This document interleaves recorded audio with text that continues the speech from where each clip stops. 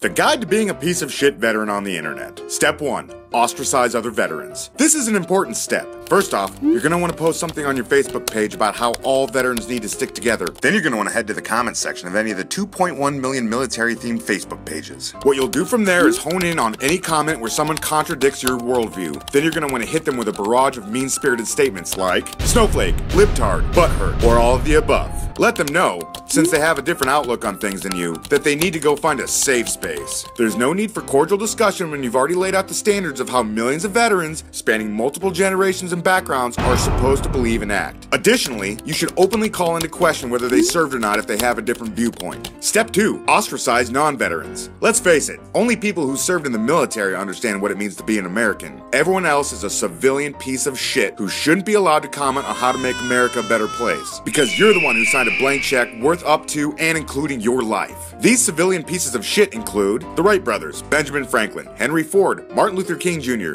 Thomas Jefferson, Steve Jobs, and your mom. They all don't get it. You served, this is your country and your country alone. Step 3. Tout that shit. You're gonna want to start off any post or comment with the phrase, as a veteran. This immediately lays the groundwork that you're an expert on whatever the topic is and that you speak for all veterans. Should people have to press 1 for English? Fuck no. As an American veteran, you don't want to live in a country where you have to hear gibberish from other people's mouths, even though said country has no official language. Is it okay for people to enjoy fireworks on the 4th of July? No way, Jose. As a veteran, you don't want to deal with people enjoying the freedoms you fought for, especially if it involves fun. A celebrity dies and you don't like the news covering it instead of the troops? Veteran. A complex issue dealing with national security that even our nation's best intellectuals struggle with? Veteran. A cooking vlog suggested a teaspoon of salt and you think it's too much salt? That's right, baby. You're a veteran and those piece of shit civilians just don't know how to cook. Step 4. Throw in the chips. Now that you've established to the public that you speak for all veterans, you're gonna want to say some insanely racist, homophobic, and chauvinistic shit in order for people who have had little interaction with veterans to see that we're a bunch of assholes, thus perpetuating the cycle of high veteran unemployment. That's a great way to keep the military-civilian divide at an all-time high. After that, you're gonna want to take a break from your computer. Battling libtard snowflakes all day can take its toll, so go do a recreational activity like open carry a rifle around an airport. It's your right. You fought for it. Hey man, don't forget step 5! Oh yeah, step 5. Start your own military apparel company. Let's face it, what this world needs is more military apparel brands.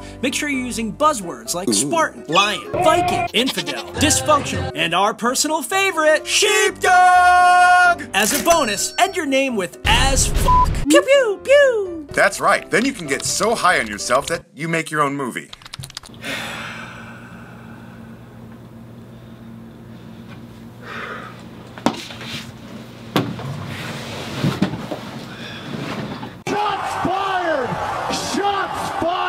Bonus steps. Step 6.0. Constantly tell active duty troops how things were so much tougher when you were in the military. Make sure you're relegating their service even though there's nothing notable about yours. Step 6.1. Create an anonymous Facebook group and share nude pictures of female service members against their will because you have some deep-seated psychological issues regarding women. Step 6.2. After people call you out for step 6.1, remind them that it doesn't matter that you've habitually violated the privacy and dignity of your fellow service members because your Facebook group has done stuff to try to stop veteran suicide, even though suicide numbers haven't changed in a decade and your actions are literally putting so much stress on others that it's driving them to suicide. Step 6.3. Just keep being a dick to service members, veterans, and civilians in general.